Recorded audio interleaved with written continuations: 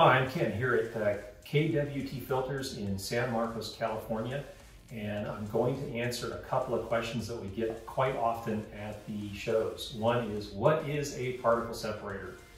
Two, how does this help my car?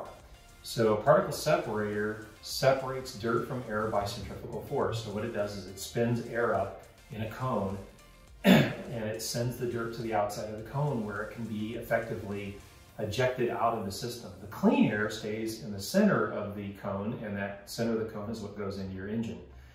How this helps your filter and slash your engine is it reduces the amount of dirt by a considerable amount that makes its way down to your filter system.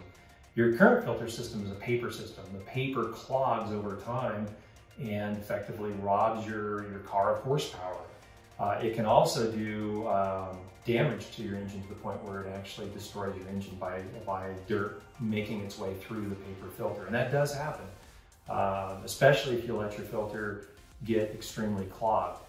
How does our KWT filter work? So I happen to have a couple of them here. This is our X2 version. Our X2 version is a dual intake flow system. We have an intake flow on the front and an intake flow on the bottom with these 13 tubes down here. So it does not make any noise. No noisy fans. What you hear here is exactly how it works. Nothing. You can't hear a thing. It has no power draw on your engine because there's no electronics to hook up to. And there's nothing, no maintenance to do on this other than to pop the dirt tray off on the bottom and clean it out every 1,000 miles or so. And I'll show you that in a couple of minutes. So our filter system works by having two flows that merge together in the inside of the box here. And those two flows merge together for two reasons. One, spins the flow up a lot quicker. A lot quicker flow, or centrifugal force, we can filter out much smaller particles.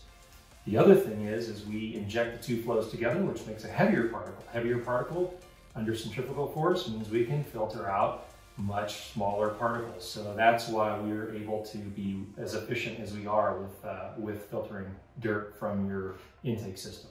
So how do you get the dirt tray off? I'll show you that in a couple of seconds here, and it really takes a couple of seconds. There's 3 pins that you push to remove it. There's one in the back and there's 2 up in the front.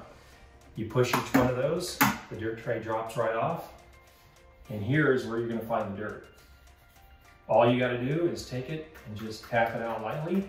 Some guys will tap it out into a white towel so they can see how much dirt comes out, and I recommend you do that. A lot of videos on YouTube already that show that.